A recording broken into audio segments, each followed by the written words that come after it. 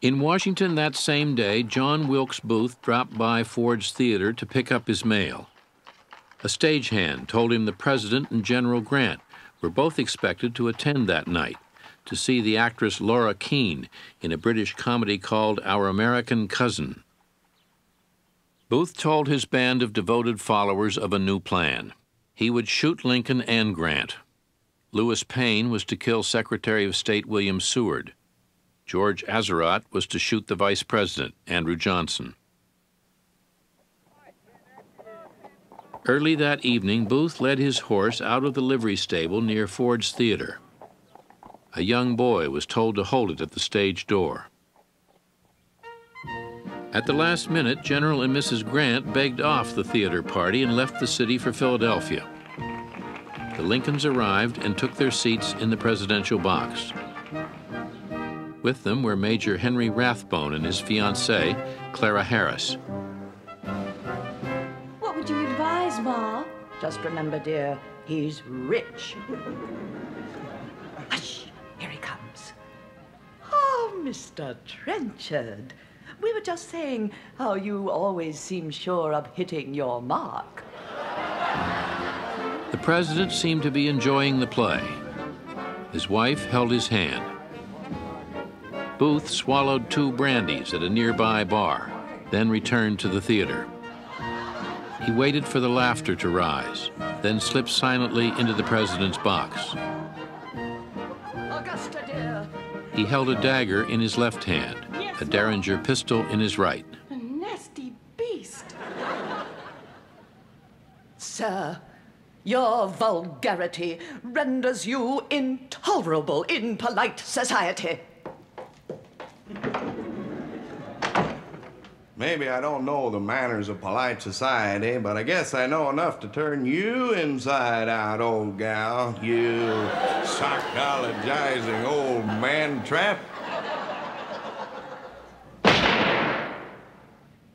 Booth fired, then vaulted over the front of the box, caught his right spur in the draped flag, and landed on stage, breaking his left leg. He waved his dagger and shouted something to the stunned audience. Some thought he said, "Sic semper tyrannis," thus be it ever to tyrants, Virginia's state motto. Others heard it as, "The South is avenged."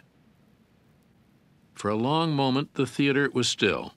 Then Mary Lincoln screamed. The bullet from Booth's pistol had entered the back of Lincoln's head, torn through his brain, and lodged behind his right eye. A surgeon from the audience pronounced the wound mortal. Soldiers carried the unconscious president from the theater into a boarding house across 10th Street. We put him on the first floor and laid him on the bed. When we took him into the room, we had to get out. They wouldn't let anybody in without it was a doctor or something. Private Jacob Souls. The giant sufferer lay extended diagonally across the bed, which was not long enough for him. He had been stripped of his clothes. His slow, full respiration lifted the covers with each breath he took. His features were calm and striking.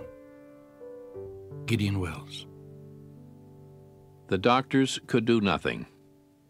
Mary implored her husband to speak to her, and wept so inconsolably she was finally taken into the front parlor.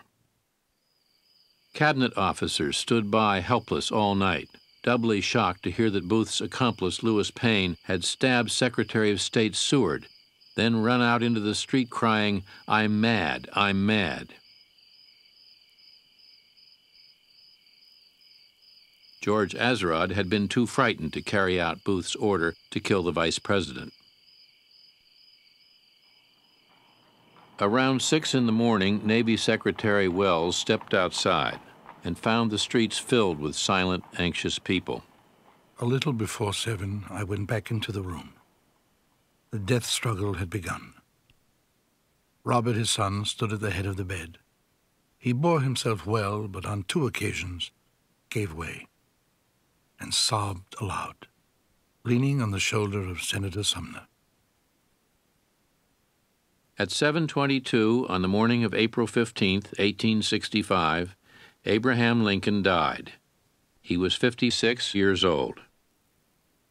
Secretary of War Edwin Stanton said, "Now he belongs to the ages."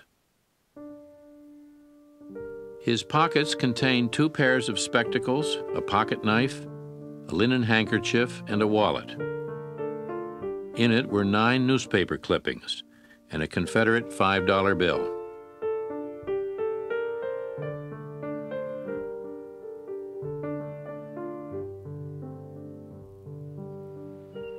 Mother prepared breakfast and other meals as usual, but not a mouthful was eaten all day by either of us.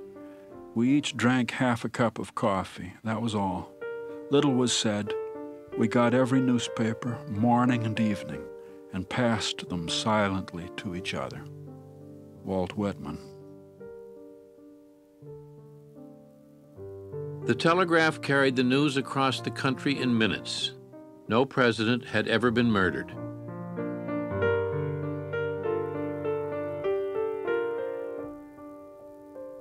People would remember for the rest of their lives where they were and what they felt, and what the weather was like when they heard what had happened.